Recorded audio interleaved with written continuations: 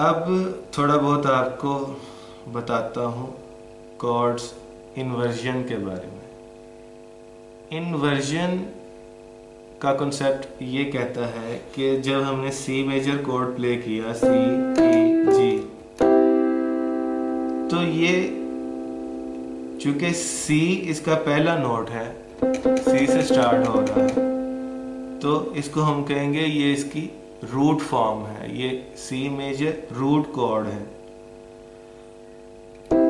अब हम इसको इस तरह से भी प्ले कर सकते हैं, ये ई है, ये जी है और यहाँ भी एक सी है। इसको हमने क्या दिया, हमने कॉर्ड को इन्वर्ट कर दिया। नोट्स वही हैं, सी जी ई, इसमें भी यही थे, सी ई जी। तो जैसे ये फर्स्ट इन्वर्जन है, पहला इन्वर्जन। अब इसी तरह जी से अगर स्टार्ट करेंगे तो ये सी है और ई एंड पे आ जाएगा। नोट्स वही रहेंगे लेकिन उनकी जगह बदल जाएगी, तो वो इन्वर्ट हो जाएंगे। तो इसको हम कहते हैं इन्वर्जन। है अभी भी ये सी मेजर कॉर्ड है, लेकिन चूंकि नोट्स की जगह बदल गई है इसलिए हम कहेंगे ये सेकेंड इन्वर्जन है।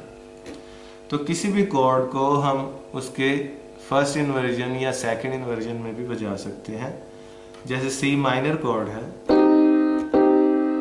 तो माइनर इस तरह से बजाएंगे, जैसे डी शार्प से अगर स्टार्ट करेंगे, जी और सी इधर आ जाएगा, ये फर्स्ट इन्वर्जन।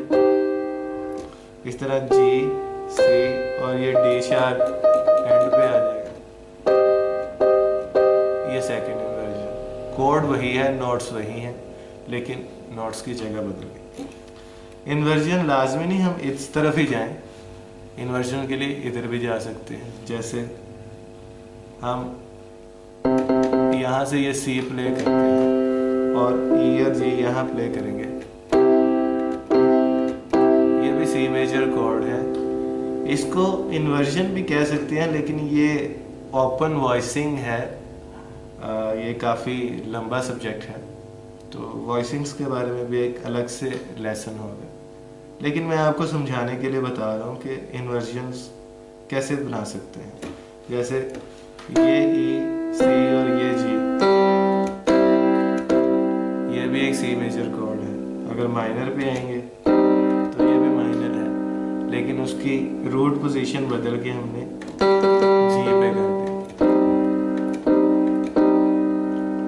ये इसका सेकंड इन्वर्जन है। और अगर हम ऐसे आएंगे,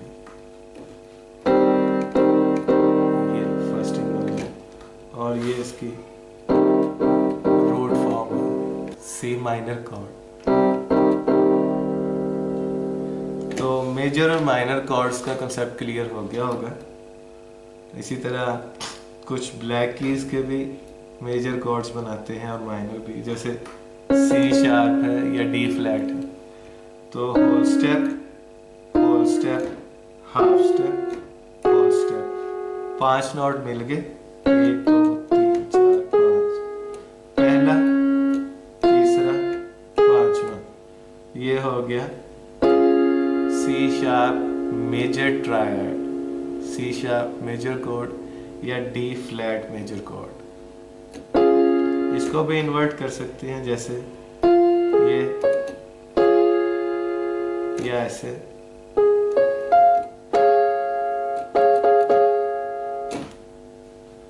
तो उम्मीद है काफ़ी तफसील से आपको समझ आ गई होगी। अगर फिर भी कुछ ना समझ आया हो तो कमेंट्स में लिखें और कोशिश करूँगा कि आपको उसके बारे में भी समझाऊँ।